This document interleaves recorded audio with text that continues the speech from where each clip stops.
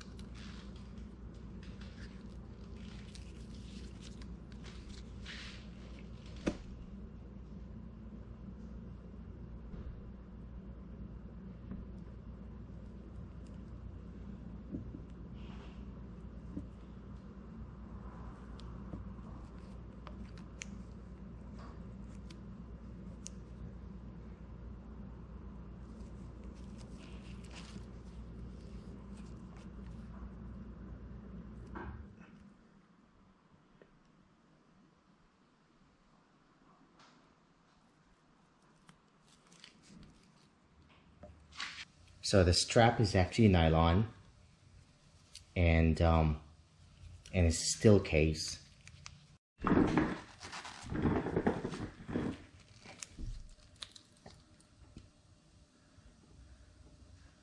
This is a 14-year-old Formula 1 Tag Heuer, and this is the newer one. And if you look at the difference, it's actually bigger on the newer one, especially diameter. And the old one, I had this replaced. The band itself is aftermarket, and it actually originally came with the plastic band, but that actually broke off. It broke in half. So, and that's aftermarket. So when comparing the two, you can see a size difference. Okay.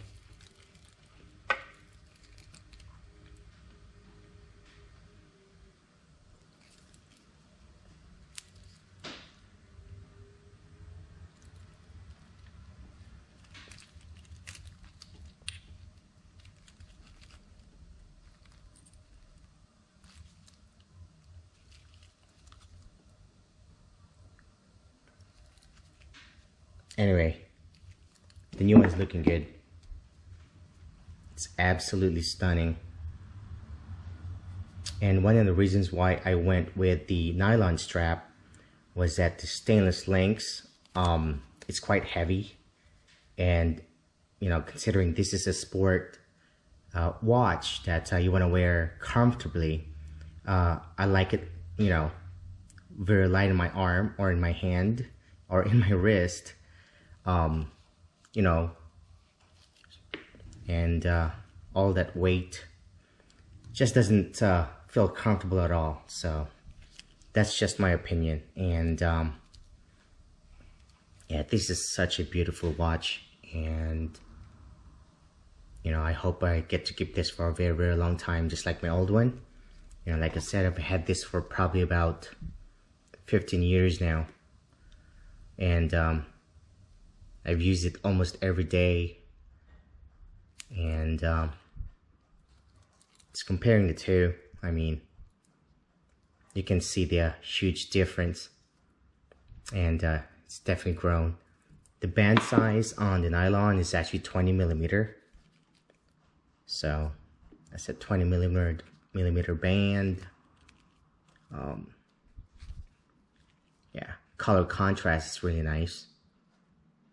And I think this is considered as the Quartz Gray Formula 1 tachymeter, Tag Heuer. So anyway, here it is.